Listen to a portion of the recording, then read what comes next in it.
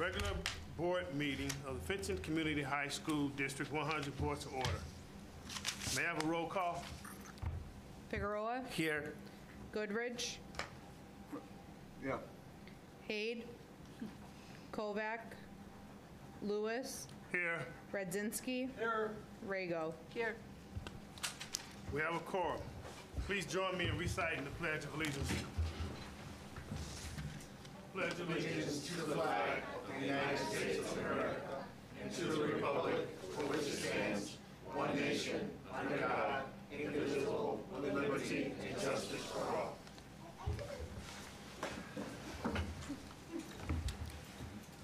James, please read our Fenton mission, beliefs, advice, and way statements.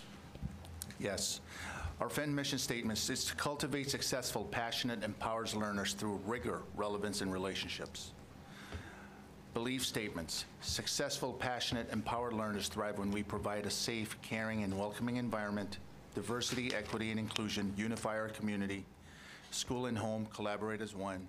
We champion innovative teaching and engage learning with the state-of-the-art facilities.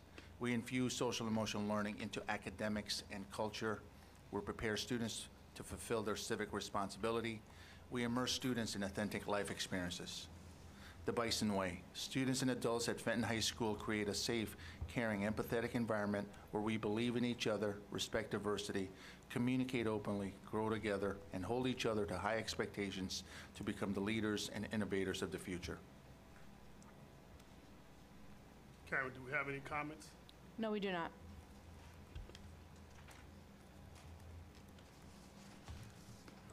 Next item is recognition. Sam?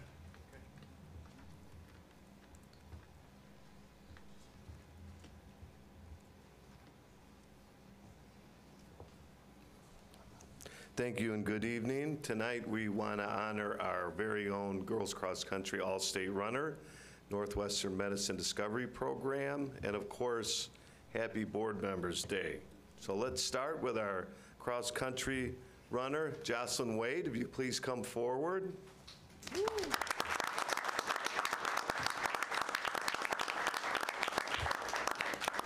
Jocelyn, I thought you were going to run up here, and I'm just kidding. Okay, congratulations. We're here to honor you tonight as one of the top runners in our area and the state. She took second place at regionals, advanced through our sectionals, and earned a spot in the state tournament. As you can see the picture of us celebrating her advances. During the November 4th state finals in Peoria, she took 16th place. Just for some context, if you're in the top 25, you're considered an all-state runner. And we did some digging. We think you're the first female runner that's ever been considered an all-state runner in our school history.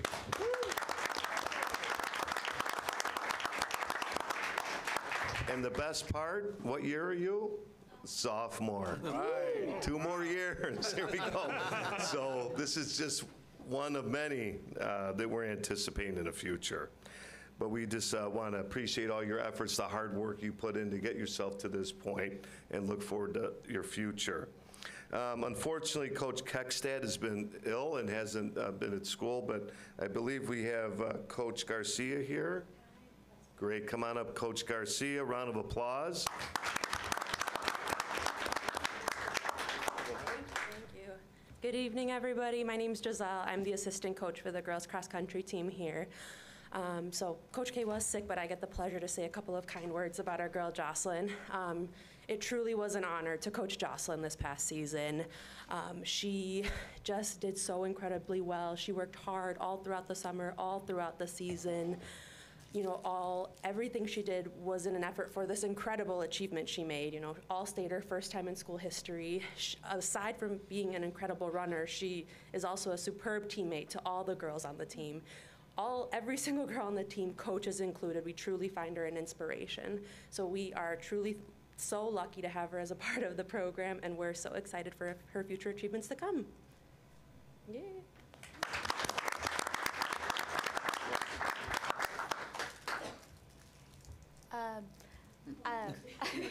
Can I lower this? Okay.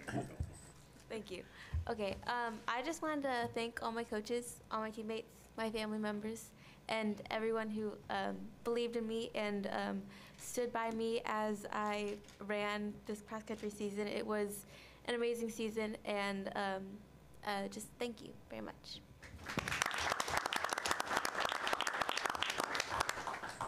Okay, if you don't mind just coming forward here, we're going to take a picture. And if there's anyone else who would like to take a picture, come on over.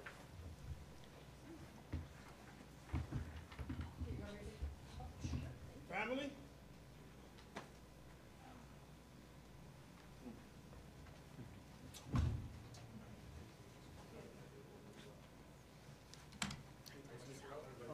Okay, go ahead. You're right in. You're right there. Yes, Mom, Dad, come on down. Parents, there we go.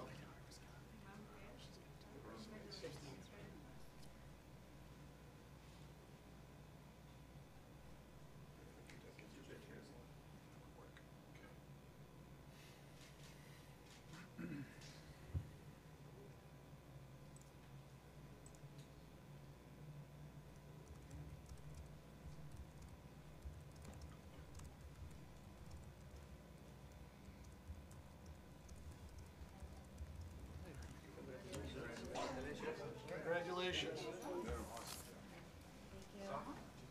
more years.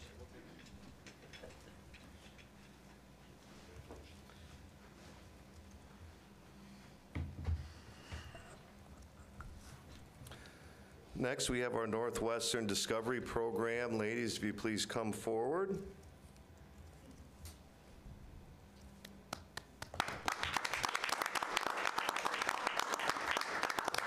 Next slide, please.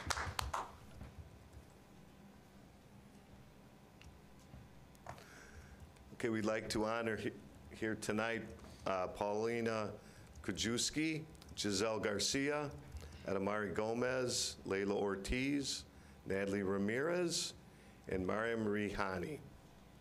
And we also have Angie Nelson here today and Kristen Begalki, the teachers in our education program, to help share some words here in a minute. But as a brief intro, we want to showcase these students who were accepted into the Northwestern Medicine Discovery Program.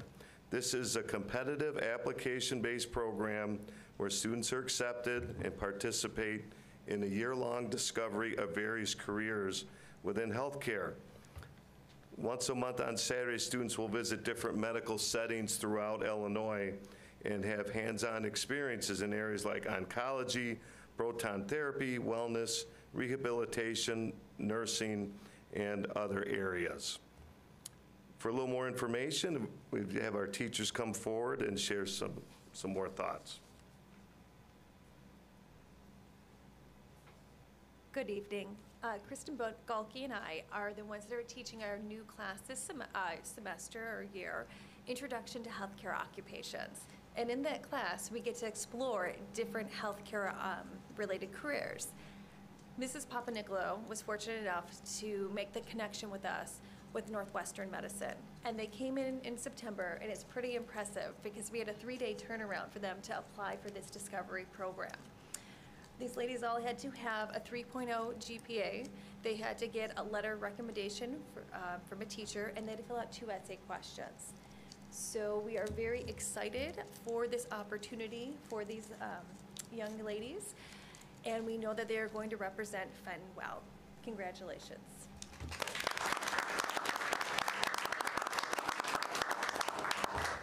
Would any of you like to say a few words? Yeah, come on. All right. I want to say thank you to my parents because they have been my #1 supporters. They have always told me that I could reach for the stars, and I've held on to that saying my whole life. Next, I want to thank Mr. Bader, not just for writing my recommendation letter, but for always being a helping hand, whether it's for helping me school-wise or just listening to me.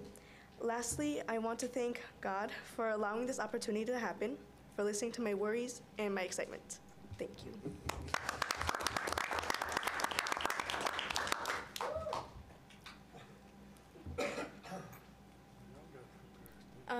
The 2 most influential people that affected my decision, well, not only writing my application but also accepting was my parents, and they really supported me while I was like writing my application, and even when I got my acceptance.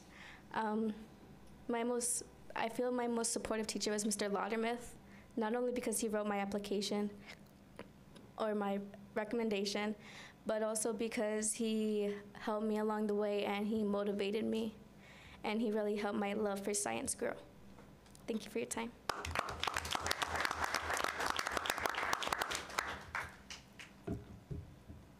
Hi everyone, my name is Miriam Rahani, and I'm very honored to be here. I thank you for your recognition. I greatly appreciate Fenton's support here today, and I'd like to thank my parents for always supporting me and letting me know that I can do anything that I set my mind to. I also wanted to give a special thank you to Miss Nelson. She's like our school mom, and she's always advocating for everything that we want to set our minds to, so thank you to her. Again, I just want to say I'm very grateful for the Discovery Program and the opportunity. I can't wait to see where it takes me. Thank you.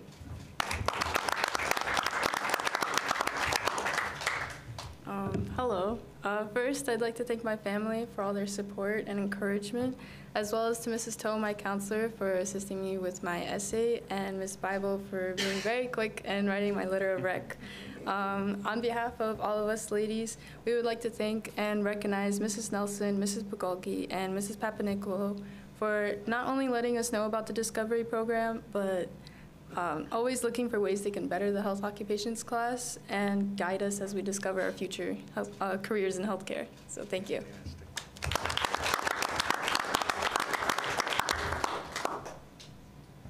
Anyone else? Okay. Well, why don't we come up here since we have such a large crowd? And again, parents, if you want to be in the picture or take a picture, come on forward. Let's fight over here.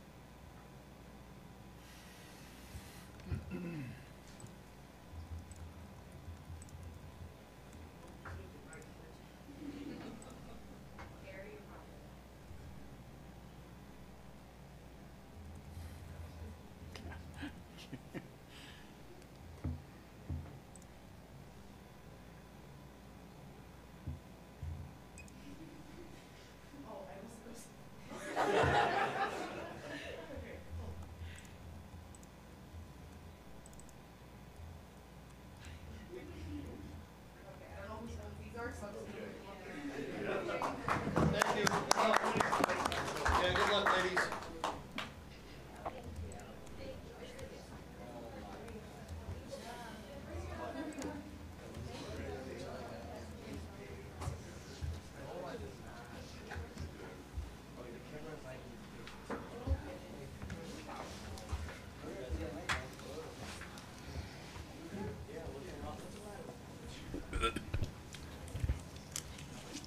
Next item, No, one more recognition. one more?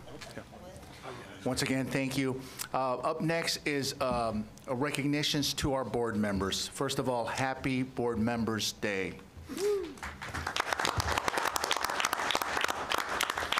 From all of us, we want to take a moment and wish our Board of Education a happy Board Members Day. We honor all of you for donating your time and commitment towards making Fenton School a welcoming, safe place for our students to achieve their dreams.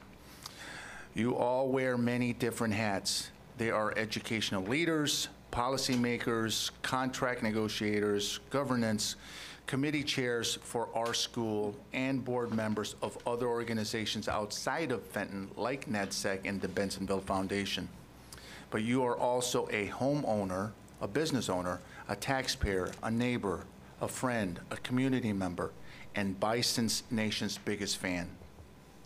Your work and influence include the following Fenton initiatives: equity, response to the pandemic, facility construction and renovation, safety and wellness, balanced budget and fiscal responsibility, governance and policy, and so many other things.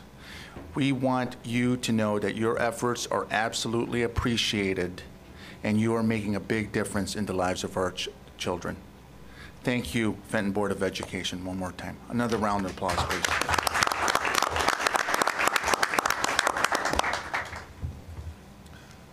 Our next item is informational items. James? Thank you. We got quite a few items here. First one is our 2023 Fenton, Illinois State Report Card.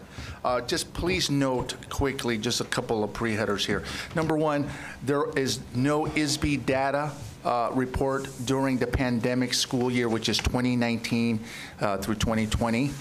So you will see that on the display. Also note the pandemic and post-pandemic deeply affected our attendance, our learning, our SEL and mental health services. Also, the demographics during this time period has also shifted in some ways. Our EL numbers have grown. Our students need more services as well. And lastly, include data from we also included on this report data from our center schools.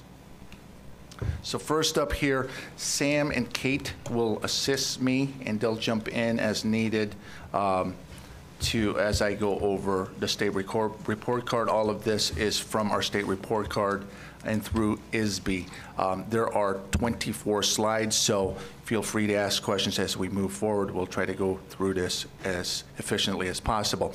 Mind you, real quick, again, we are commendable schools, and the way they calculate the number is through indexes, not percentages, okay?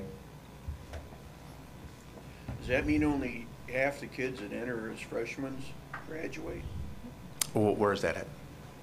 It says graduation rate. Or am I reading that? No, this is an index score, so it's not. Right. Oh, don't read that literally. Right, it's just a number to compare, like 0 to 100, basically. Oh, it's blended with the rest of that stuff. Correct. Right. So here's one way to look at it, as Sam was indicating earlier. Like, you could get, for graduation rate, right? Yeah. The index is 50 points, for example, or 50%. That's the way. We earn 43%. All right. Okay, so it's not 43% of it. We'll go through this, and we'll get to that number, Reed. Okay, thank you. That's much better. So commendable. Let me go through this. Commendable. Overall, the summative designation, we call it a grade, is commendable. Overall performance to be commendable is you're not in the top 10%, so you're somewhere in between, below that. There are also no targeted students groups performing at or below the all students group of the lowest performing 5%. So if we scored below, if we were within 0 and 5%, we will not be commendable, okay? And also to be commendable, your graduation rate must be higher than 67. We know ours is approximately 87, 88. Who are our targeted population? And targeted population is any population, student population that's over 10%. That's our low income, our Caucasian students, our Latino students, English learners, students with disability, former English ELLs. Sam, did I miss anything you want to add there? No. Okay, we keep going. Also with commendable, performance data is collected via state reporting. That's all through ISB. The metrics is from 0 to 100. Each indicator is weighted according to calculation. Each school's all student scores is ranked and determined with a designation. So once again, this is how they weight it. Okay, so that's their metrics. Here's a better number here, and I'm gonna let Sam jump in here to give him a voice here to go over this scores. There's 8 indicators there. Sam, do you want to cover the rest? Right, so like we said earlier, this is what we call an index score, so don't think it's necessarily percentages everywhere. So it just gives you an idea overall. And you can see here they're equally weighted. We looked earlier that, like, for example, graduation rate is 50% of the overall score. The other rates, ELA proficiency, math proficiency, is a smaller percentage of this overall commendable rating. So I think, well, let's go to the next slide, and I think that'll provide a little more. Sure. So each subcategory is broken down. The state basically has said, okay, let's start there. The overall index shows right where we're at. So exemplary, you could see for the top 10% of schools in the state. So we're not really quite there, but we're solidly in that range with the index score of 67. The targeted range is kind of way down on that other end.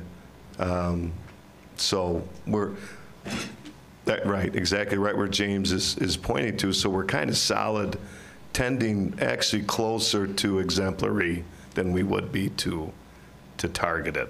This is overall. Now, the nice thing about what the state has said is we want to look at all different subgroups, because schools can be great, but you're only as good as all your different subgroups. So we wholeheartedly embrace that. So what we wanted to do tonight is show you where we're at in our subgroups.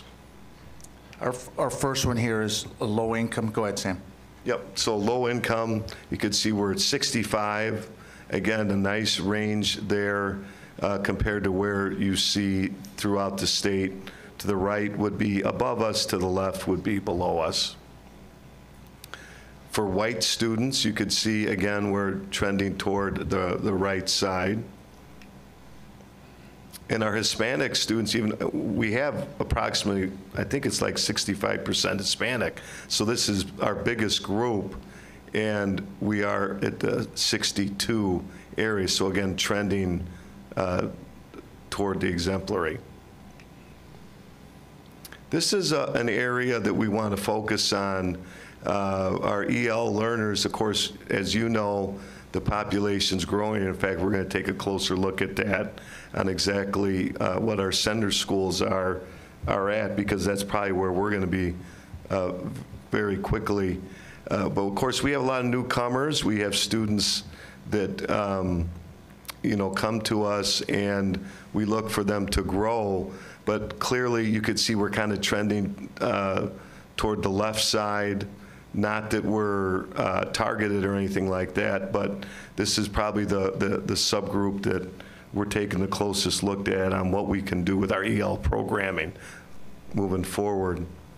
Students with disabilities, you can see at 44, so that's close to the middle. This one is former ELs, and so you could see that they're scoring at a high rate compared to the rest of the state. This could be a variety. It could be a Polish student. It could be any sort of student that's exited out at some point. This one right here, I'll take this over here. This is just our metrics for our teachers. Part of the report card is also to tell us about our teachers here. I can't quite see it. Let me use my laptop here. As you could tell, not this enrollment. The student ratio, we're below the state average there. We're at 16-1. State average is 18-1. We have a very strong, robust teacher retention.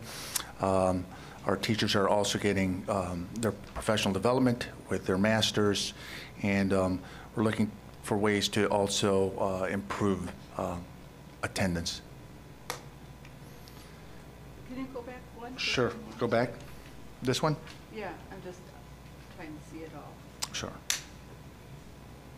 So teacher retention Mm-hmm. is, so the state average is 93 and we're 93.6? Right, state average is 90, yep. We're at close to 94. That's been consistent the last 5 years. That purple line there I talked about during the school year 2019, 2020, ISB did not put a data because of the pandemic. They did not collect data. Next up here is student demographics. Just quickly here, let me just get my file there. Enrollment. Our enrollment, our special ed students are with IEPs consistently hover over 12 to 13% of our population. This next column row here are English learners. You can see the growth from 5 years ago, 6 years ago, it was at 10%. We are at 22%. We expect those numbers to continue to moving forward. Our low income numbers there as well at 56. We really believe that should be higher. We're encouraging our parents to complete the free and reduced lunch form, and that's how we calculate those numbers in our homelessness. Sam, you want to take this one? Yeah. So this is a nice little graph. It also shows a trend line. Now let me explain. You have to look at the trend line from right to left. It's a little counterintuitive. Normally you think a trend going left to right. So if you could keep that in mind if you're looking at that. So right now, the EL exit rate, you could see is low, kind of below the state average, and that's, like I said, that's an area that we're looking for growth in moving forward. The state average is also going down also. ELA proficiency, we feel good about this in that our score actually went up from 21-22. It's still down from pre-pandemic, but we all know the effect that pandemic had, and it hit us pretty hard there.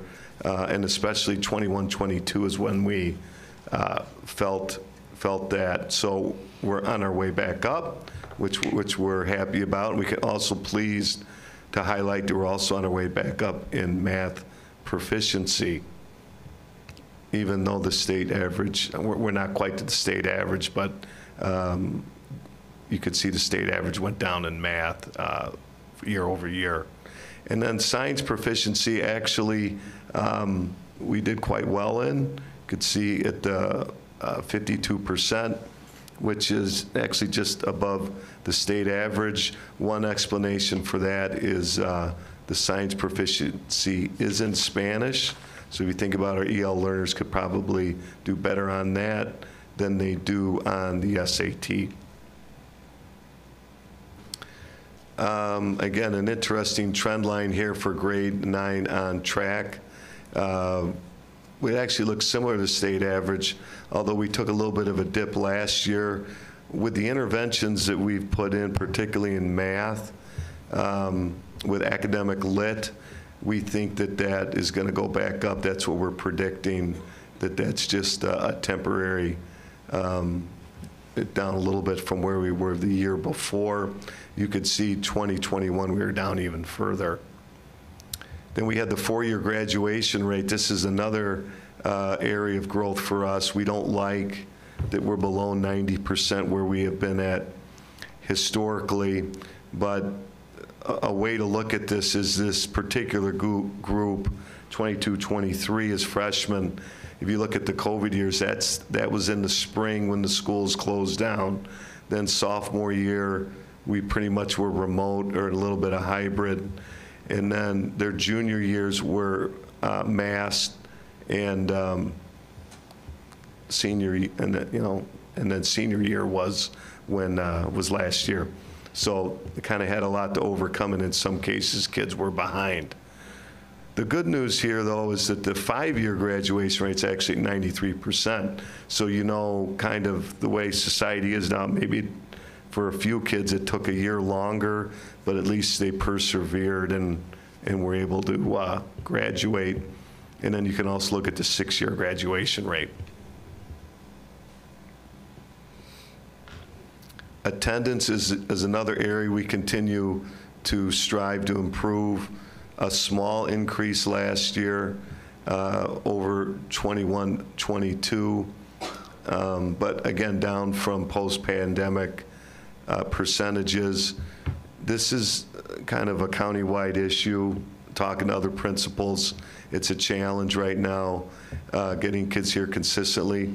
Fortunately, we anticipated that this year with many of our attendance interventions, making sure students are held accountable going to class every day when they're here, and also we're having more and more parent meetings where we're bringing them in, trying to problem solve what the issues might be, why the student may not be in school consistently. So, and we're also doing more home visits.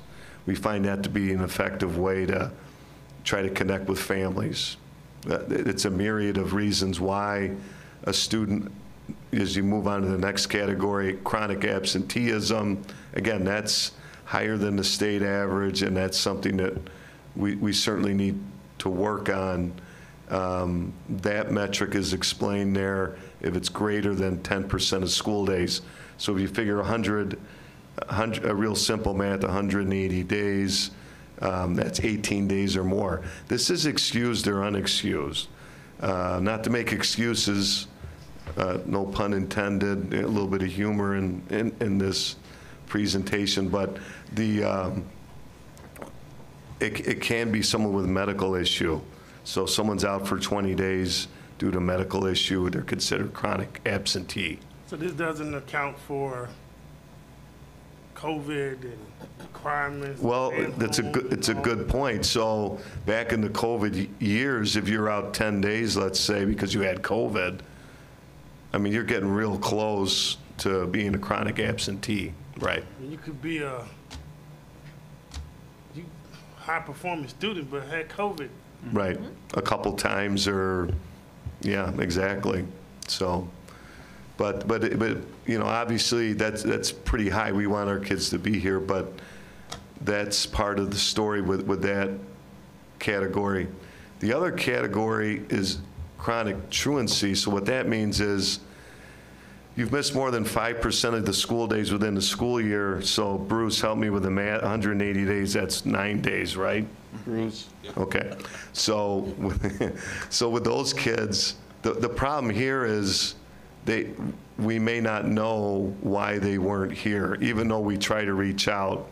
So again, that's a pretty high category, but typically these are families that one of two things is happening. Either the student is not coming to school consistently and the parents don't know what to do, or perhaps could be a newcomer and doesn't, and maybe education may not be the priority. It may be employment or watching siblings or things like that. So again, yeah, we got to dive in a little bit more on why some kids are in this category and not really communicating particularly well with the schools. Help me out. What's the difference? Absent and truant? Yeah, chronic truancy, that this category of the state basically means we don't necessarily have a reason. Because sometimes a parent will call in and say, Stevie's not feeling well, or that, so that goes down as at least a reason. This is, you know, we get the attendance information goes out and we don't get any response on that particular absence. So we code it a certain way, basically. Mobility rate, you could see we're right about the state average. Those are students coming in and out. We actually had more freshmen come in this year for some reason than transferred out, but sometimes those things happen. More movement actually in 21, 22. So stability's good, so hopefully there isn't, that number doesn't get too high. And the dropout rate is slightly above the state average, but about where we were at in 21, 22. So again, what can we do to find out what's going on with a small percentage of our kids? That is also a little bit misleading, because that could be someone that moved but didn't enroll anywhere else, and that's considered our dropout because they're part of our cohort. And so, another piece to that too, Sam and board, is that if you decide to get your GED, you're also going to fall in that category as a dropout. Yeah, great point. And that's already happened a couple times this year, where that's probably the smartest route for the students. They can get the GED, to James's point, but still a dropout. So right. there's more to read between the lines with that one. The same for students who finish a semester early? No. No, they're considered graduate. They're considered graduate.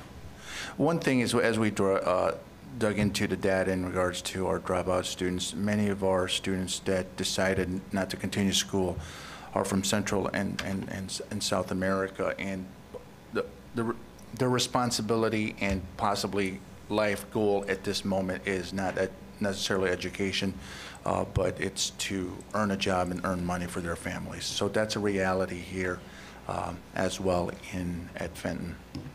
Before we go into, go ahead, Reed. Well, you might have gone to the question that I had, because to be fair to the staff, over the period of years, and those state numbers also include the COVID years and so on in terms of their averages. My question, although it's somewhat, for the moment, a somewhat subjective question, you know, what's the quality of the student that you're getting in today versus what you had 4 or 5 years ago? In other words, what do you have to work with? I think we've seen that, and I'll give Kate a chance here because she's very passionate, and we discussed this pre-pandemic and post-pandemic. The pandemic has changed education in many different ways. Okay. It has changed learning. You probably heard of some of the social service that needs services, attendance as well. So we know our students are experiencing learning loss, sometimes trauma as well, and the students that have moved to our district pre-pandemic as well as post-pandemic have larger needs, if you want to say, to that, and needs for their services, as well as the immigrants coming in might have disrupted education, where they go to school for 2 years, take 2 years off, then go back to school for another 2 years, and so forth. So the need of our students have increased this last couple of years. Kate, you want to add to that? Yeah, no, I think James said it perfectly. I think,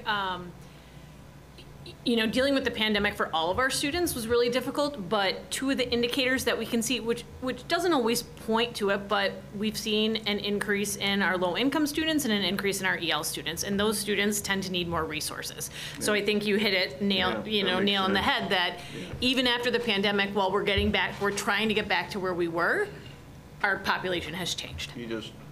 Yes. That's exactly right. I would say this is the halfway point of the presentation. This one we brought in data from our feeder schools. That's Bensonville Blackhawk Middle School as well as Wooddale Middle School. Sam, you want to continue, and Kate, jump in if you want to. Sure, and I'm not going to take the time to go through these same percentages that you already saw. Does that make sense? Because we already talked about those. But you can see a comparison to Blackhawk, which is BH, and Wooddale, which is WD. And you can see enrollment. You can see percent IEP, percent EL. And I am going to highlight that one because, as we said, you could see 37% in Blackhawk and 30% in Wooddale. So we anticipate being close to 30%, if not already there, quite honestly. And Sam, we could say that as well as low income. That is coming our way as well. Exactly. So attendance rate now, of course, attendance is a little bit different in middle school. You would hope there would be a little bit more accountability, but you know, so we are below, but that chronic absenteeism is probably higher than Blackhawk and Wooddale would like to see, as well as their chronic truancy, although Wooddale's pretty low there. The mobility rate's pretty similar. These are different assessments, and if you'd like more information on the 8th grade assessments, you probably want to ask Kate, but you can see there is a breakdown. It shows grade 8 and then a dash, and then all students. So you could see our percentage, but it's the IAR. It's not the SAT. And then math proficiency there also. EL exit rate, ours is low, but obviously you could see Black Hawk and Wooddale's also low. So this is perhaps something that we need, and we've already started articulation on to see what we can do. Science proficiency.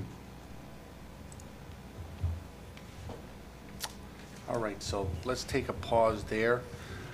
Questions from the Board of Education in regards to our report card? Or Kate, do you want to say something real quick? It's more of a comment. I mean, all of this is based on the ACT. SAT. Yeah. SAT, one of them. I don't know. I know it's mandated now. Yes. But I can tell you from talking to former students who had no desire to go to college and did not want to take the test they were forced to take, there was a lot of ABCD, ABCD, ABCD, ABCD, and that's going to skew the scores. And I think this is a problem. I know we got to test on something. But the kid who's going to go into the trades and could care less about their SAT, ACT, you're going to make me take this test? ABCD, ABCD, ABCD, have a nice day, I took the test. So I don't think we're truly getting a true snapshot. And I know we got to test on something, but I don't think it's fair.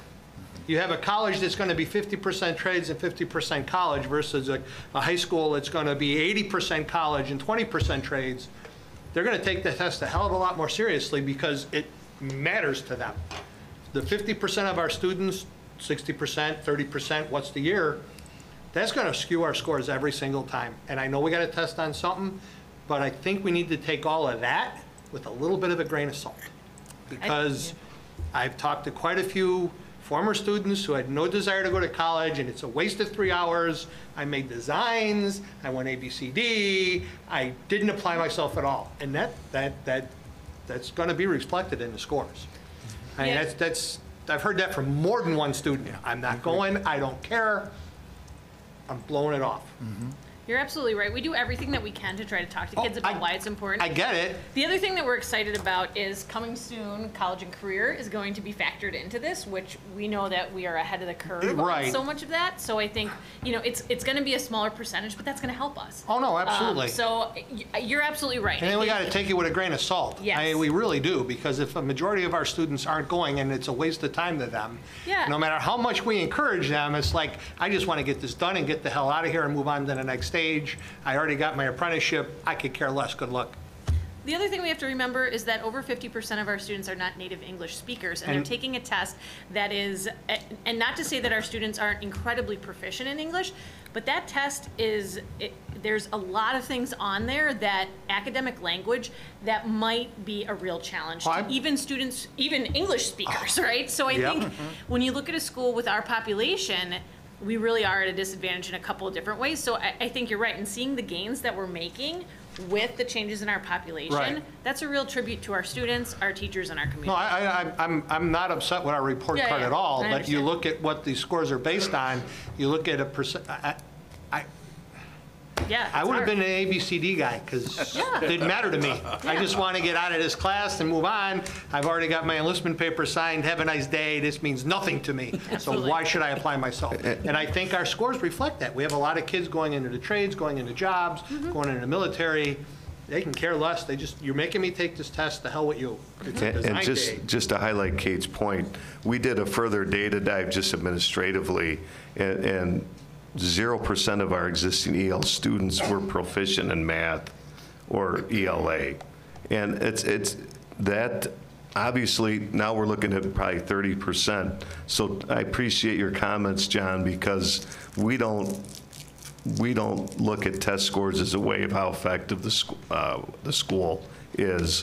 And I think, and honestly, I just sat in an EL class. There's tremendous learning going on in that class, but it's not SAT, college career readiness benchmark type material. So exactly what you're saying, Sam. You look back at the one slide of former English learner students, how well we're doing there. I think that speaks higher than anything else, because once the kids become proficient, their improvement in their drive is tremendous. We're almost in the top 10% there when you look at that slide. I think that says a lot too, but that's not, It's only a small portion of the whole big score. So I think we got to not get hung up on this. I think we're making the right improvements. And until they find a better way to do this, you were forcing me to take a test that means nothing to me. I'm making designs. I'm getting out of this class as fast as I can. Have a nice day. I don't care about your school report card. I'm graduating. Yep. So our improvement, or you guys move toward addressing the career advancement and then the also pathways, but also the hopefully the coming improvement in our CTE would definitely help reaching all students. Yeah, and even agreeing with what John said, one of the things that I think is good is, if you remember back to the beginning of the year, our focus was on EL strategies for all, and our focus was on accountability with attendance. So we actually knew this. Like, we knew, just being with our students and talking to our teachers, we knew that these are problems that we need to continue to make better and to bolster, give our staff the strategies in order to do this, make sure we have the structures in place.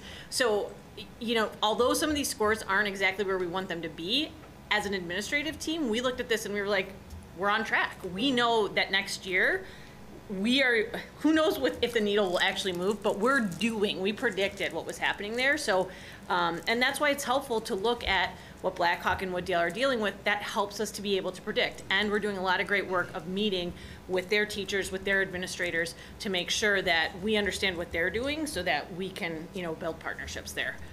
Because what they're experiencing is what we're gonna experience next year and the year after that and the year after that. And you've already implemented some summer programming to help the incoming students for some of those maybe shortfalls. Yeah. I don't know if shortfalls is the right word, but. There were no surprises on this report card for us, yeah. Yeah. But there was also an intent to reach beyond just the incoming students, but also the middle school also. Yep, absolutely.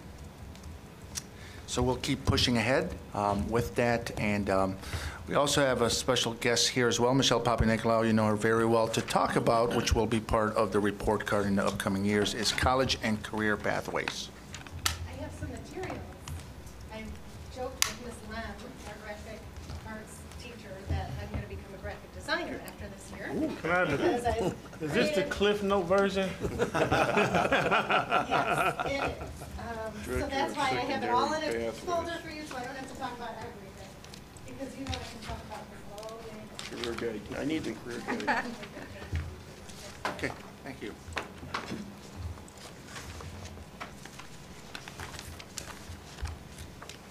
Okay, it's nice to see all of you.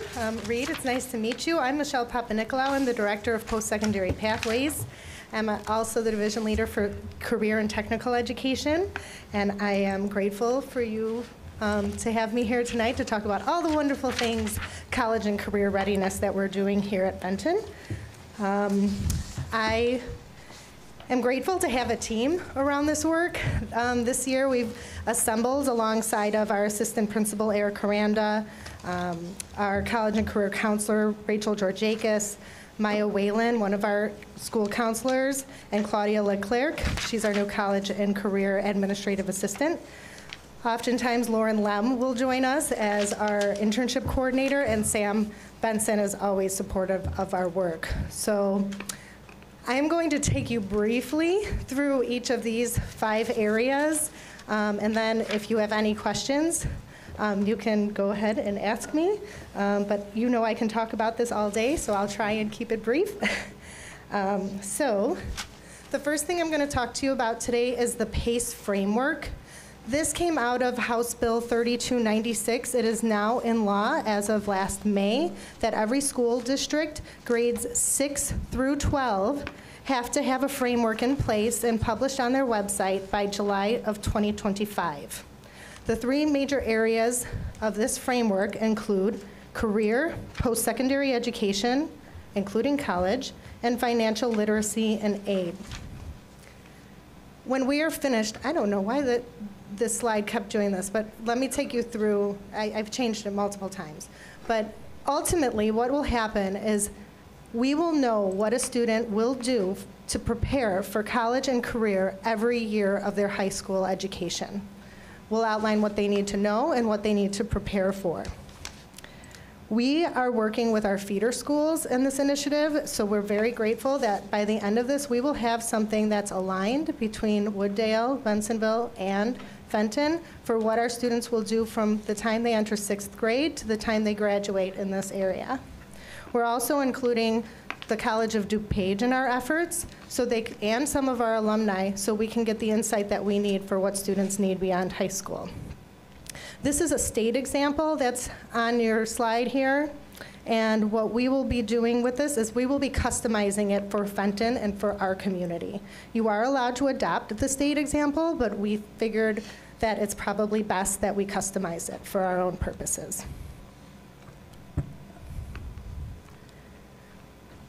Yep. All right. It's a little out of order, but that's okay. Another thing that we're putting a heavy focus on right now is part of our beliefs that we engage students in authentic life experiences. We are trying to grow our internship and workplace learning experiences for our students. Right now, our students that are involved in internship talk about it to us with a lot of positivity. What they're telling us they love about it, we had a little focus group with them, and they're telling us they love it because it helps them narrow down their college majors and mitigate risk of high-cost tuition. They can figure out if what they really think they want to do and what they want to study in college is actually what they want to do, and they have an experience to solidify those career goals. In our internship program, they also can build a professional network sooner.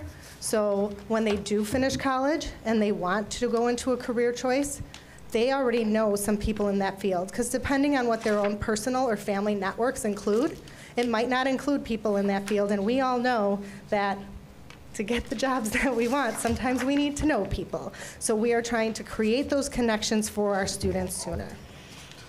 Students love the higher level of independence that they get. They've lived on a bell schedule for most of their life. They've been told when to walk, where to walk, when to sit, when to stand. This gives them the opportunity during their school day to actually be more independent and manage some of their own responsibilities. And finally, of course, they're getting the employability and leadership skills that will help them in their future. So just a briefing on the internship program. It is a course. It runs 2 to 3 periods of their day. 4 days they're on site at a place of business, and 1 day of instruction here at school where they can earn credentials and they can reflect on their professional skills. They can choose any area they're interested in, and they get regular feedback from their mentors on site. About 1/3 of our students who are in internship right now are in paid internships. So they actually are making money while they're learning to be professionals. We also have courses that have embedded workplace learning in them, like our early childhood education class and our intro to education class and our automotives class. We partner with District 2 and District 7 so our students can teach or practice teaching in our elementary school classrooms 2 to 3 days a week. And Grand Subaru allows our students 4 full days on site to shadow and get involved as much as they can in the automotives industry. So we are grateful for both of those partners. Another area where we think students can get some really important experience and authentic experiences at the Technology Center of DuPage. They have 18 programs there, anywhere from culinary to automotives to game design. I should have a list of them on here for you, and I can get that for you. But there's 18 programs that are geared for students who have a pretty good idea of what they want to do. And they provide the training for students so they have a leg up and they can almost walk out of there into a career, or at least one step closer to any certification they might want to get. It's a great program, like I said, for students who really have a great idea of what they want to do and they want to go right into a career. Question. Yes, it sounded like it was coming from over there. As we are able to make improvements to some of our, I would say, career training or CTE curriculums in places, but also with the other STEM-related one is Is there a flexibility with curriculum from DuPage that as we're able to offer, I would say, more challenging courses here that they can adjust also and provide another higher Right. level Yes. class that they could take that would progress them along? At TCD or Yeah, at here? at TCD. That as So- we are able to provide more, they can also adjust in kind. Yeah, they are working on it. As a member of their board, I know that they're actually working on a pretty targeted effort to review their programs, know that they're relevant, rigorous, and going to prepare students for high wage, high demand, high growth jobs. So they are taking a look at their overall programming, just as we are. And what we're trying to do in our programming here at Fenton is ensure that we're not really duplicating what they have. We want to ensure, we do have duplicates. It's just the nature. We've had autos for a long time. We have a great program. They have autos. It's okay. When our students finish our coursework here, they can go on to TCD and be part of a very important and rigorous program. But we want to focus on things like computer science and health sciences and biomed and areas that TCD doesn't necessarily offer for our students. So we're trying to think very carefully as we add any new coursework there or here that we're going to give students as many opportunities as we can. Does that kind of answer your question? Yes, thank you. All right. So as you can see with the numbers, we've been sending more and more students to TCD every year. They do offer plenty of college credit and plenty of credentialing for our students who are in their programs, so we can see a number of our students are earning those. We don't have the data for this year yet from them, but we will be getting that after the school year is finished, so we know who actually finished all of those credentialing. Another thing that we've been doing well, and I presented to you all about last year, is our college and career awareness. We have school links in place. It has really helped us. We can now provide students awareness of what's happening with college and career visits right on school links. And just so we have an idea, about 40 colleges have already visited Fenton to talk with our students this year. And about 142 of our students have attended those. We've also continued our work on career treks and career talks. We've had over 20 career talks this year and over 5 career treks. We are doing more and more of our career talks in our courses. We know that we have students, a captive audience. They know that that's the area that they want to study or that they're exploring, but we are also bringing in other professionals outside of the coursework because we have those 7 career areas. We have certain careers that we focus on, but there's thousands of careers. So some of those that we've brought in outside of our courses during Bison time, interpro language services, translation services. We have a lot of multilingual students here that can be an asset to our community in that field. Aviation is another one we're working on. We've had a military fair. Just to name a few, we went over to Romex Terra this year for a great career trek, and our health sciences teachers have brought in numerous guest speakers this year as part of their course. So it's everyone's doing a lot of work to that end. Okay, this is another mandate, is our Illinois State Board of Education College and Career Pathway Endorsements. It was part of my first slide. But ultimately, we have been asked to not only have pathways. I've talked about the 7 areas. There's literature in here about the 7 areas. And we've organized all of our courses to those careers. But they've now upped it and said, we want students to have the opportunity to have an endorsement on their diploma when they graduate. And with this diploma endorsement, there might be some benefits to it, like scholarships, or in some cases, they might have a free ticket to Golden Apple, Scholars of Illinois. They might have some tuition stipends from community colleges, but ultimately there's requirements. And our first one is going to be in the area of education. And what has to happen is each student has to, 1, have an individualized plan. And this plan has to include career goals, resumes, things of that nature. There needs to be professional learning. So a student to get this endorsement will have to have participated in at least 2 career exploration activities, 2 team-based challenges. That means they've done a project where mentors from the field have helped them or posed a problem to them, and they will need 60 cumulative hours of internship. Third, they will need a career-focused instruction. So they will have to take the courses that go along with the area they're trying to get the endorsement for. Within those courses, 2 of them, for a total of 6 credit hours, will have to be dual credit or early college credit. And then finally, they will have to be ready for non-remedial coursework in reading and math. That's what Kate was kind of alluding to earlier. They're going to have to either have a great GPA or at least a 2.8 in COD's definition for some of their remedial benchmarks, or an SAT score of a certain amount. So what we've done with the education and training endorsement is we've built all of that into our courses. They don't have to do anything. If they sign up for our courses, it's all part of it. We won't be able to do that in every endorsement area, but in as many as we can, that's what we're trying to do. You sign up for the classes, we're going to get you everything you need. So this year is our first one that we've launched for the class of 2027 for education and training. Next year, we'll be looking to add finance and business services, along with computer information technology. And then the following year, we'll be ready to launch health sciences and engineering and manufacturing.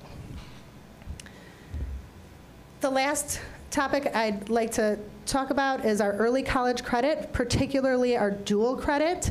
There are 3 ways our students can earn college credit while still in high school. One of them is through advanced placement, as long as they earn a certain score once they take the exam. Second one is dual credit. That's where our teachers have to get credentialed and they can teach the college course to our students and the students earn the credit. And the last one is dual enrollment, where a professor from the college can teach our students, sometimes on site, sometimes here at Fenton. We don't do that here at Fenton. Our students in dual enrollment go on site. Right now we have dual enrollment with Elmhurst for Calc 3. But we're trying to grow the dual credit.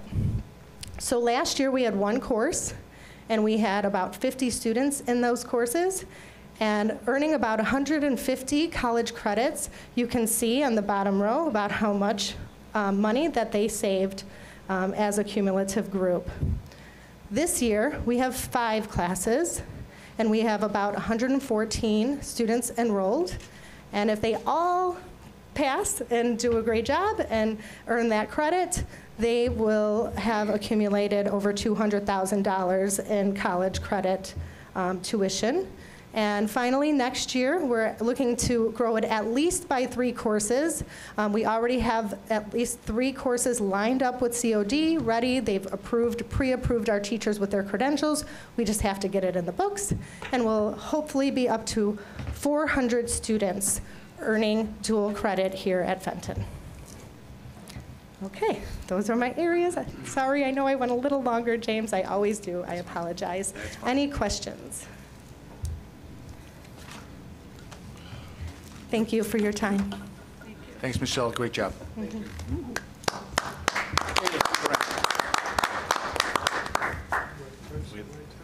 Right. Next up is our Transition Learning Center. Rich couldn't make it today, so he made a video. I asked him to make this video because this is a very important program. It is part of our special ed program, and for students that have graduated from Fenton with significant disability. As we all know, the law is that we have to educate our students with disability up to 22 years of age if they desire. So let's take it away, Jim. Good evening. My name is Richard Watts, and I'm the Special Education Director from Fenton High School. I'm here tonight to tell you a little bit more about the Transition Learning Center. It's run by our North DuPage Special Education Cooperative to help our students that are transitioning between high school and adulthood. The TLC vision statement is to develop, nurture, and establish students as young adult learners in a collaborative, community-based program that supports and enhances students' independence and promotes adulthood success in the areas of employment, post-secondary education and training, independent living, and the community. To meet the needs of our young adults, the Transition Learning Center staff works as a team to provide a continuum of services and programs and training to support young adults learners at all levels of functioning to maximize student success.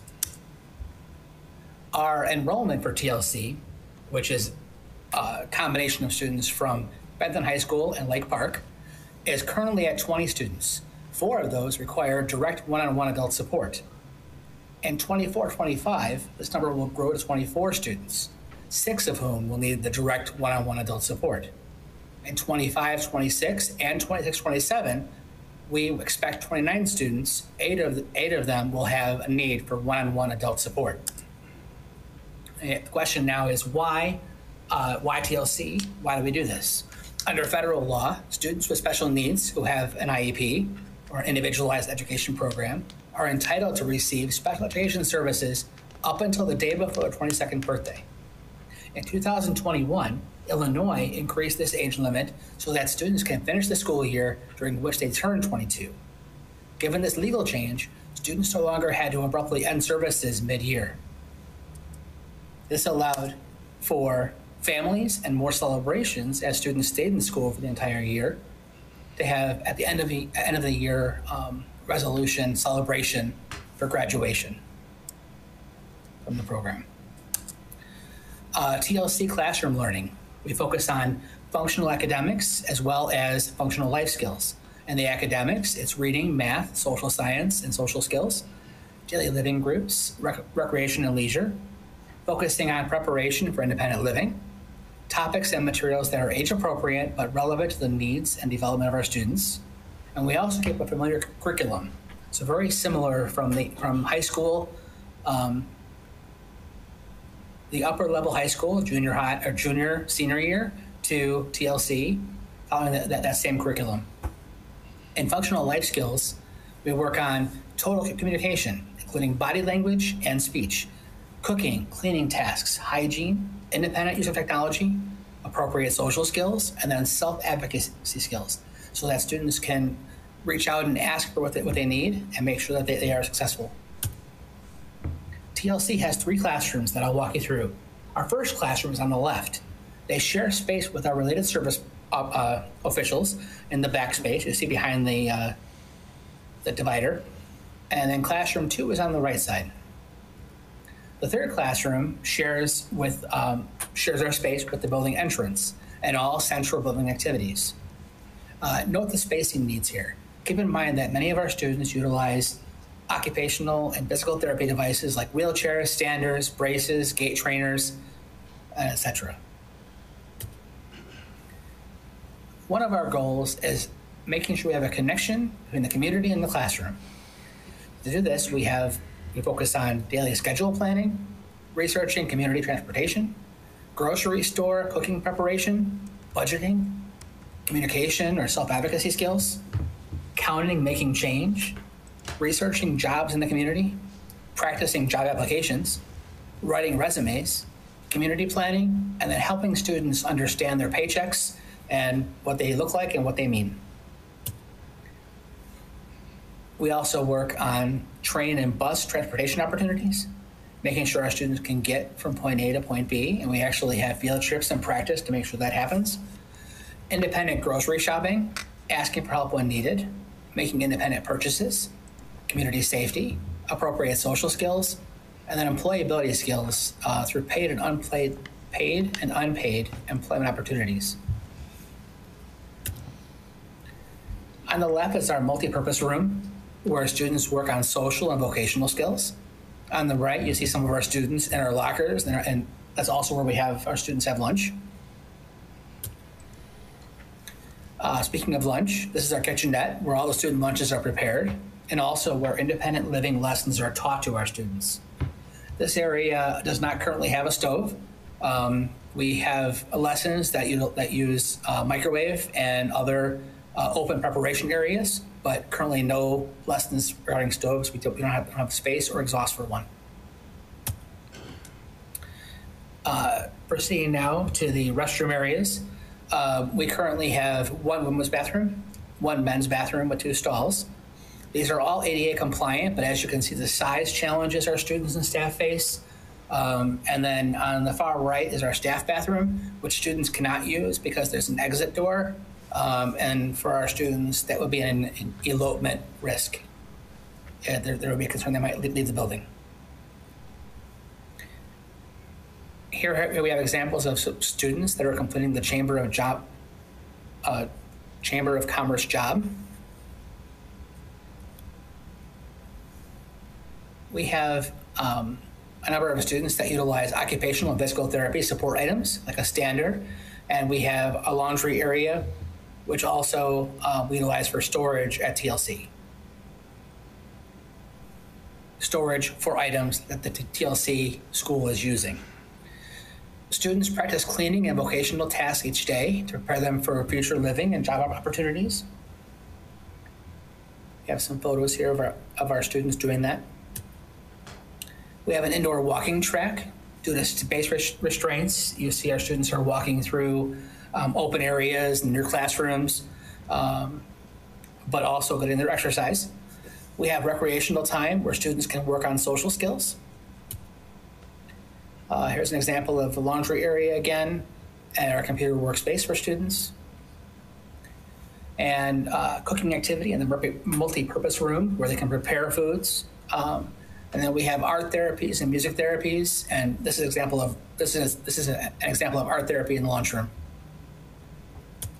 Thank you. Have a wonderful evening. Okay. Just really, I ask Rich to take pictures and videos of the TLC site. Our contract for the TLC Center, which is in downtown Bensonville, is up this June. We need to move for a couple reasons.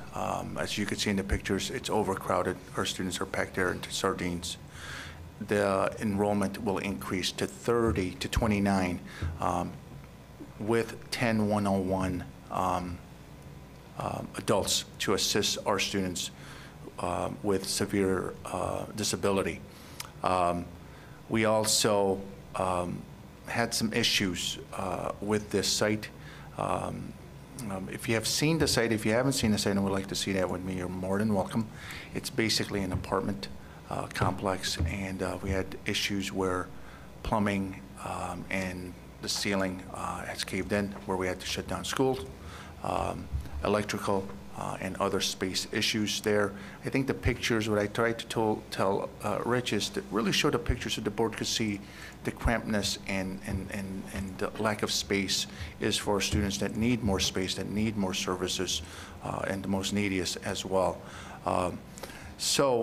As he stated earlier, we share this building with Lake Park High School to cover the costs. Both the superintendent and I agreed that we cannot return there next year, and has directed Todd Putnam, who was here a couple months ago, to start looking for a place for us to relocate. Once again, that's just way too small right now. The square footage is 5,600 square feet with approximately 30 individuals there, including adults, 20 students, and about 10 adults there. That will grow to approximately 50. We need a space of approximately 10,000 square feet, and we are looking for that. We have toured 4 sites. That includes the superintendents, administrators. We invited parents of our students to also take a look at these 4 sites, and NetSec staff. And there is a promising site here in Bensonville. We would like to stay organic, to stay in town. We don't want to go all the way to Addison or another site. I think our parents and our students deserve to be close to their homes. So therefore, we'll continue to look for that, and I'll keep you updated. As the numbers grow, as the square feet increases, as you know, the costs will continue to go up. But once again, I just want to reiterate, to give you that visual, that is not an efficient or appropriate place for us as our enrollment moves forward. Even if our enrollment stayed the same, it would still not be the best place. any questions there. So I'm forewarning you, that will come up, and we will have a proposal to move to a new site, and we will provide you with that pricing. Reed. Well, I'm working from memory here. Sure. There's like 23 or 4 people there now. And, you know, how many of those folks does Fenton have responsibility for? In 23-24, we will have 22 Fenton students there. We have the majority of students there now. Right now, there's 20, I believe, 17 are ours. Okay, and then you outsource them to this place because they handle their needs, apparently. So, because I'm trying to, if this is an outsourced arrangement, but Fenton still gets drawn into helping them find a new place, even though they're an independent organization. These are Fenton students. I'm assuming you pay a tuition or something. Yes, we do. Kind of, it's a NetSec program, yes. Yeah. So that if they're already paying a tuition, they can't find their own place? Before you carry on, John, Jane, could you explain that these are the facilities provided by NetSec, which we pay, or? Correct. Right. Could you? Sure. So NetSec is the provider. Yeah. As you know, it's the North DePage Special Ed Co-op. They provide these services to save us money in so many ways. They have also the staff in this specialty to service these students with severe disability. Right, and this is the same functionality. Correct. Right. So therefore, there is a tuition that they do charge per student. Right. Which includes the facilities where these students attend. All right. I'm not going to ask any work. I couldn't figure out why, if they're an independent organization, we're paying tuition, but you're still drawn into helping them find a new place and Sure, because some other stuff. I think, Reed, it's as a home, as an advocate for our students, I think it's our job, administrators especially the superintendent, to make sure our students are housed well, are served well, and in a safe and secure place. And our parents were also invited, and they had input. No, we don't like this place because I would not put my kids here. Yeah. And so I think that was critical that we have not just NetSec staff, but parents as well as students and the administrators of the school districts. All right, thanks. So I have a question. Yes. So the TLC program is a subset of NetSec. That's correct. Okay, okay. that's I was a little confused too. So this Sure. is a subset of NetSec. Correct. That's what I was trying. Is that what you were See, trying to this is where I'm, because I'm trying to process this too, because I've heard of NetSec, but this is really the first time I'm hearing. Yeah. In my time, we discussed the TLC center. Right. So this No, is where I was a little confused as well. Actually, we talked about before that it was a transition learning center. Right, That's but- what I mentioned. Well, I don't think I put the two together. Oh, okay, okay. As one being a subset of the other. Right. This is where I think I was somewhat confused too, Okay. because I don't know, maybe I This missed is all something. NESDEC in the end result. This is all NetSec. There is a continued education Right. for the state of Illinois that it says that it's got to be graduated after. Well, I get that NetSec goes to 22, and I didn't realize that we transitioned into the TLC. I think I lost a piece somewhere in translation, because I always remember discussing NetSec. I hear TLC brought up, but in my mind, I was thinking of our classrooms, Okay, not no. realizing it was an off-site facility.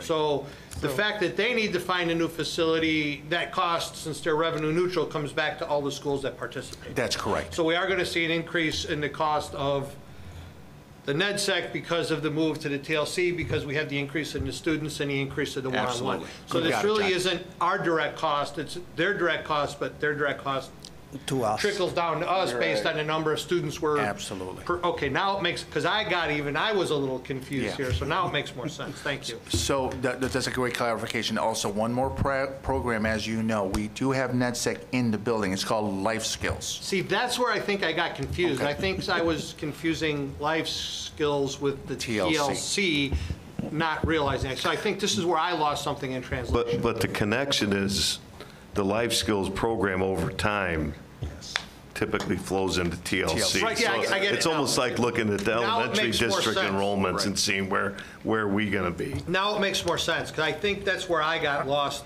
because I'm thinking of our rooms here. I didn't realize we had the off-site facility. I don't know why I didn't put it together, why I didn't piece it together, but now it makes more sense. So that helps a lot. Okay, thank you. I heard the confusion, and I was trying to lead them to where he was going. Yeah, all right. No, I'm with him. Okay, good. Because I got to admit, I was a little confused too. And I think I was thinking our classrooms was that, but it's not. Now it makes more sense. I get it. So this is the next step. It's a part of it. It's all tied together. I get it. It's all under the net set umbrella. Feet we can rent to them? Oh, we do not. I mean, now that all that's settled out. The STEM wing is for STEM. No, because I got to admit, even I was a little confused. Now it makes more sense to me. Now the pieces fell into place. Yeah, it's what we said. If you go to downtown, you can see it where Joyce used to be. Yep, where Joey sees, yeah. Okay. Right. Yeah. Okay, now it makes more sense. Now, okay, thank you. So more to come. Thank you for that.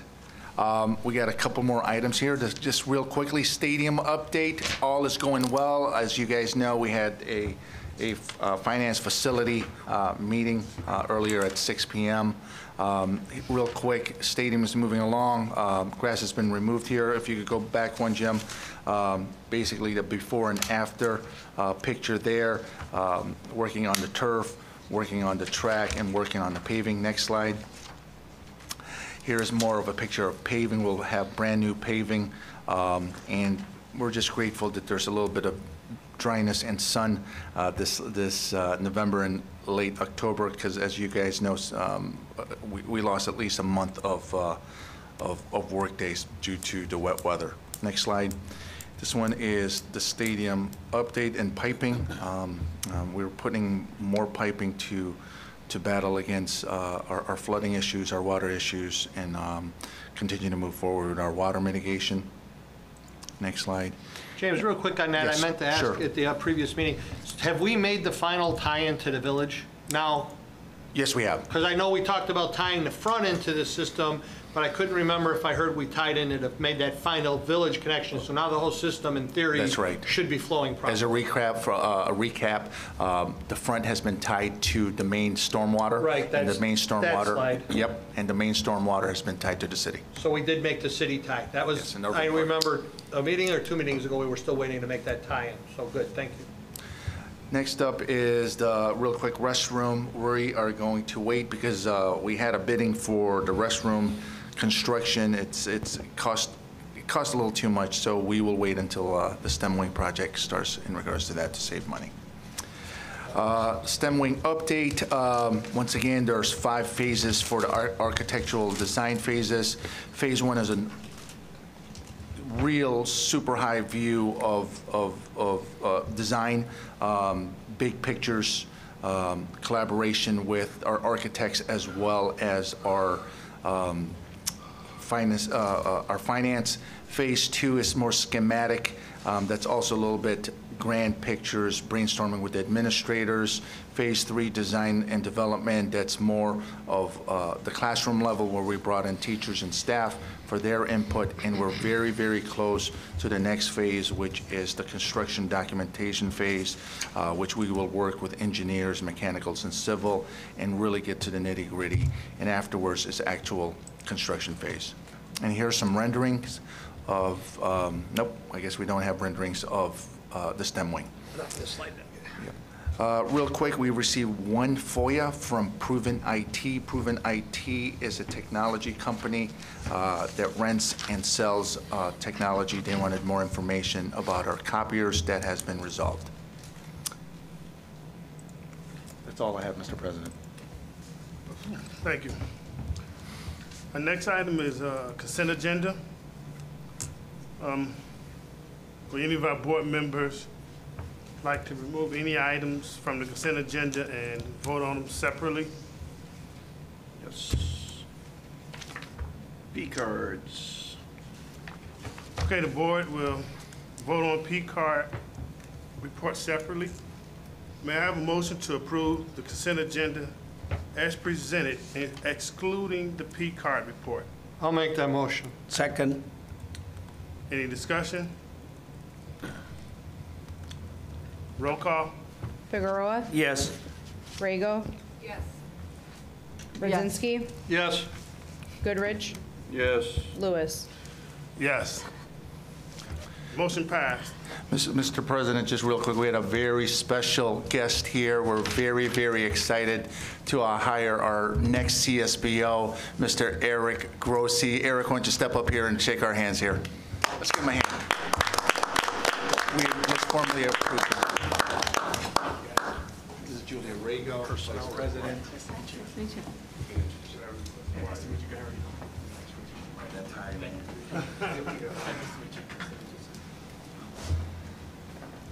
Hi, how are you? Good luck. Nice to meet you. Okay. All right, let's give him another hand here. Eric, why don't you take the mic, say a couple words, a little background, your experience, and why you chose Fenton. I just wanted to say thank you to everyone for inviting me to the board meeting today. I'm really honored to be here today in front of all of you guys. Fenton School District, everything that I've read, everything that I've seen about the district has been awesome. There's a lot of exciting things to look forward to in the future. You know, this board meeting today, saw some pictures of some construction. That's always very exciting. Overall, you know, I'm very excited to become a Bison. I'm Eric Grossi, as James said. I'm from Chicago Heights, Illinois originally. I currently live in the city with my girlfriend Nicole over there. And I'm currently working as the business manager at Evergreen Park, School District 124, which is elementary school over there. It's been a good 3 years over there, but you know, I'm really ready to start a new chapter over here. And thank you to everyone, and I'm really looking forward to July 1st.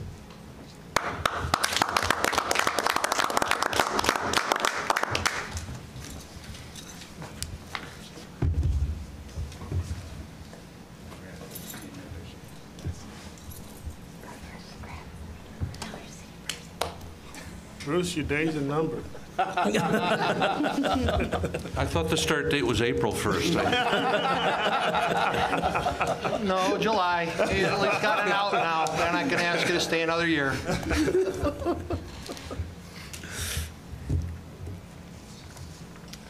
All right, may I have a motion to approve the P-card report as presented? I'll make the motion. Second. Any discussion?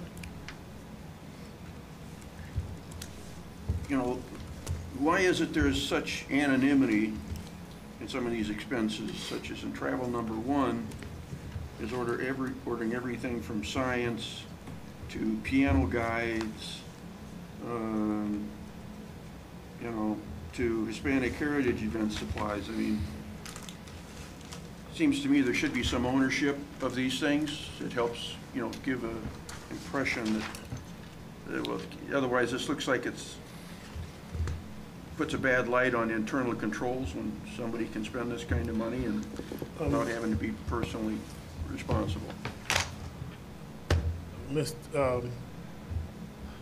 For going forward, it would be, we could continue to try to follow the protocols in place. Whatever questions we as board members may have, we have from Friday to Wednesday, was it Tuesday? Tuesday afternoon, to provide whatever questions we may have directly to the superintendent. And all of these can be hashed out in detail. It's kind of hard to really address some on the spot like this without some digging. I understand. And that would give them a chance to give a fair response, a reasonable response to whatever inquiries we may have. So it's nothing against a discussion, but some of these, it's not really reasonable or fair to on the spot have to go through specific items to address. I would just add, it's a high-level summary report. We have all the backup here, the controls, the sign-offs, all that. If we wanted to include that in the board packet, it would basically be a phone book every month. So we can certainly pull that if the board wishes to have all those receipts to back up all those purchases. We can certainly do that. But that information is held in the business office monthly. It's reviewed by multiple people within the office and outside the office. So that there is checks and balances for these purchases that are occurring. Everything is documented, and to be fair for the business department, and just to reiterate and piggyback from what Carrie is saying, the board has basically from Friday all the way to Tuesday afternoon. Please, if there is specific question or would like to view documentation, and we could provide you that information, Reed, but once again, to reiterate and put Bruce on the spot, and say, hey, look, what is this Latino Heritage Month receipt all about? He can't pull that right away. But it doesn't mean we're avoiding to answer the question. I think it's just a matter of time and time to explain and time for research. Basically, all these purchases are budgeted items and they're approved in our overall budget? They are, yes. Okay, thank you. That was my only follow-on question to that, and I assume that's how we were operating, but I Absolutely. just for Absolutely. verification. Okay, Yep. so thank you. Appreciate the added detail for the building and stormwater-related items. They were they didn't stand out enough in past reports, but I have noticed that there's more detail in those entries for those construction-related items that we have on there. Help us, they stand out for us better, right? Yeah. I'm good.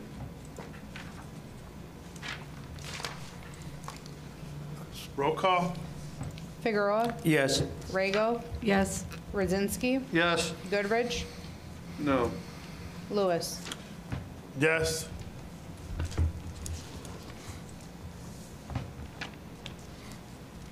Discussion item, acceptance of the 2023 estimated tax levy. May I have a motion?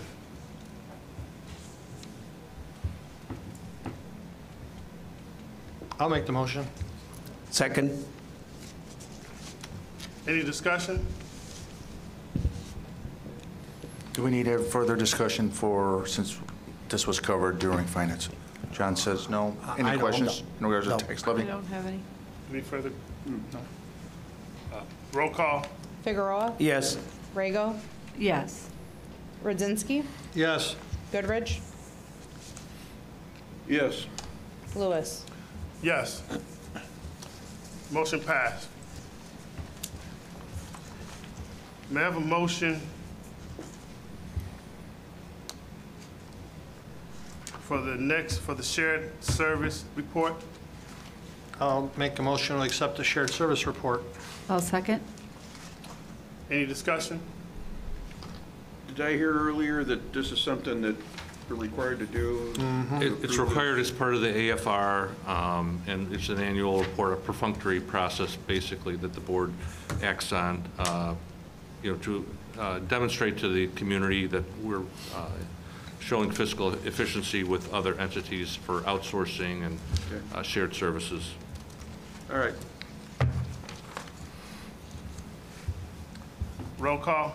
Figueroa, Yes. Rego, Yes. Radzinski, Yes. Goodrich, Yes. Lewis. Yes. Motion passed. Committee reports. Bensenville Community Foundation? They had a meeting on the 9th, I believe it was. Neither Kent or I were able to attend. That was James Burke's retirement. I was tied up with that, and Kent had a family commitment. So I haven't seen the notes on that, so really we have nothing to report beyond what was reported previously, if that makes sense. Board DEI Committee? We had nothing to report. We're gonna find on Friday to see where we can find some information and share with you guys. Thank you.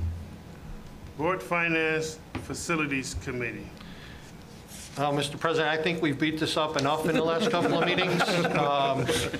You want to recap? I really would rather not. Things are getting done, things need to be done, and I'm sure we'll have another meeting on this next month. Sorry, just being honest. Board Policy Committee. Nothing. IASB, we've, at the last meeting, I requested your input on the policy item to be voted upon. this weekend at the Triple I Conference. If you could give me your responses, that would be great. I talked to James about that earlier. And look We still forward got to some your time. attendance this weekend at the conference down there. The Triple Friday I. morning. Bright and early Friday morning. When is your delegate meeting? Saturday at noon. Saturday at noon, okay. You can I'll- email me. I'll get it to you Text tomorrow. me, yeah. Yeah. Land? Just three Senate bills, one Senate bill in regards to, that might be voted on by the Assembly in Springfield. It's in regards to halal kosher food, sponsored by Villam and Senator Olik. Also a House bill in regards to water safety, and another House bill in regards to ISBE language cleanup. So more to come on that, but that's what's being legislated in regards to schools. That's it? I wasn't able to attend, but I believe Mr. James was there. Yes. We had a meeting last Monday. We spoke about TLC and looking for different locations, and we also are anticipating another negotiations with one of their union associations. Our next board meeting will be Wednesday, December the 20th, 2023 at 7 p.m. with a tentative Finance Facilities Committee meeting scheduled prior to the regular meeting at 6 p.m. Also a reminder, as I stated a second ago, Triple I Conference starts Friday, this Friday. Nice, bright and early truck van ride. Complimentary donuts and coffee if you show up early for the drive. May I have a motion and a second to go into closed session for the following? 5 Illinois CS 120/2C1. The appointment, employment, compensation, discipline, performance, or dismissal of specific employees of Fenton School District 100. 5 Illinois CS 120/2C2, collective negotiating matters between the public body and its employees or their representatives, or deliberations concerning salary schedules for one or more classes of employees. Roll call. I'll make the motion. Second. Figueroa? Yes. Rego? Yep, yes. Radzinski? Yes. Goodrich? Yes. Lewis? Yes. Mr. President, I would like to recommend if we could just go to close.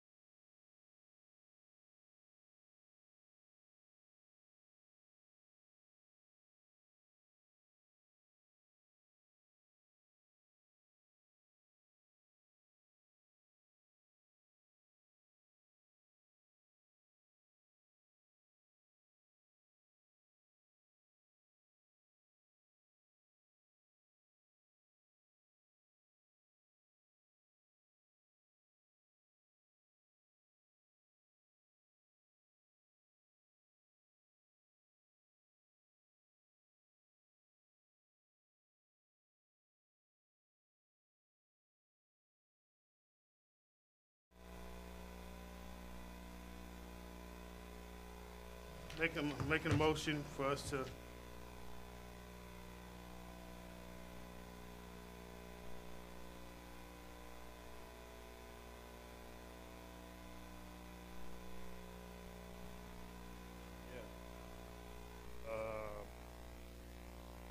You're overruled anyway. 4 of us voted yes, dude. You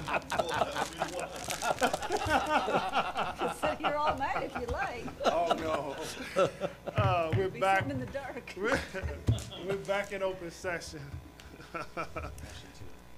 May I have a motion and a second to adjourn? So moved. Second? Yeah. Yes, I'll motion that. There we go. Right. Give it to Reed. Thank you. All right. Give it to Reed. Kent's not here. Let Reed have a motion. All right. Thank you. Good night. Aye. Aye. 7 a.m. Friday. Okay. Karen. Folks, if you're bringing your car, parking lot 1, 2, 3,